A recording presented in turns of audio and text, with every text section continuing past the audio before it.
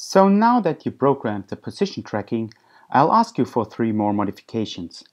So first of all, as you remember, we had some colored cardboard on top of our laser scanner, and this laser scanner was then tracked by our video tracker, and you probably remember this red circle which tried to follow the laser scanner in the real world. So as you can see, there is more than one coordinate system involved. So we tried to track this point here, whereas the robot turns around a point that is somewhere here.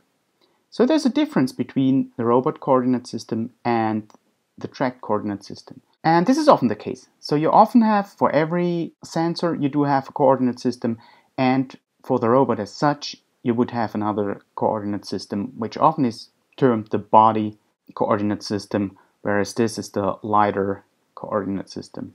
So we have a displacement, and the first thing I'll ask you is to integrate this displacement. In this case, it means you should output the point of the lidar, whereas for your motion equations, the coordinate system of the robot is important. So what you can see here, it's really easy to do so, because if the robot has this heading, then you just have to subtract this displacement here, and then after you did your forward motion equations, you have to add up again this displacement vector, which then points to another direction, in the direction of the new heading. I assumed that the robot's coordinate system is somewhere here, and I took a ruler and measured this, and I think it's something like 30 millimeters. Now the second modification I want is a different starting point.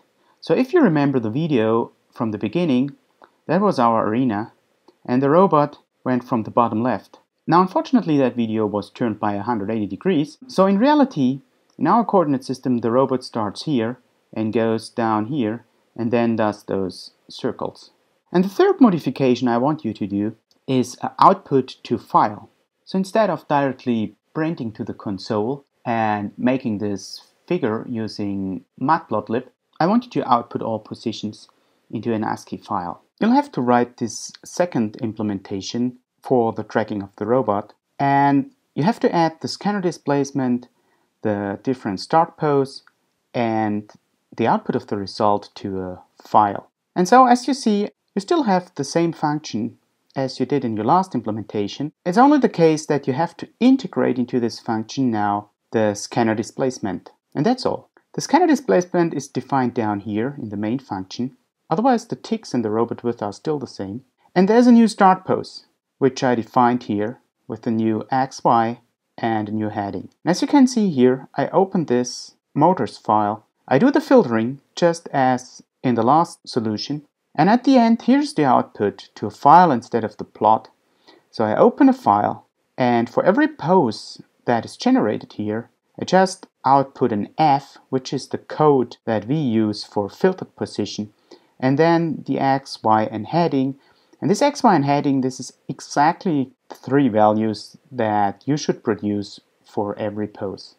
So and after you run this code, it will produce a text file, which is called poses from ticks, meaning you computed all the poses of the robot using just the tick counts from the motors. And this file will have 278 lines, and you should check that you produce that number of lines. And it begins as follows. So here is the F. It always is an F for filtered position. And these are the values that are set in the program as the start pose. And as we had that before, you have first these 13 positions where the robot stayed in the same place, and then it starts to move. And so you should verify that your program gives you exactly the same numbers. And let's have a look at the end of the file. So at the end of the file, the position should be 329, 543, and the heading should be 4.78. And you should verify that you get the same result. And there's something really cool in the set of files that you downloaded. So after you produced this file with all the positions, you can use this log file viewer.py to have a look at it. So locate the file in the set of files you downloaded for this unit, and then start it either from the console or via idle or just by double-clicking on it in the Explorer.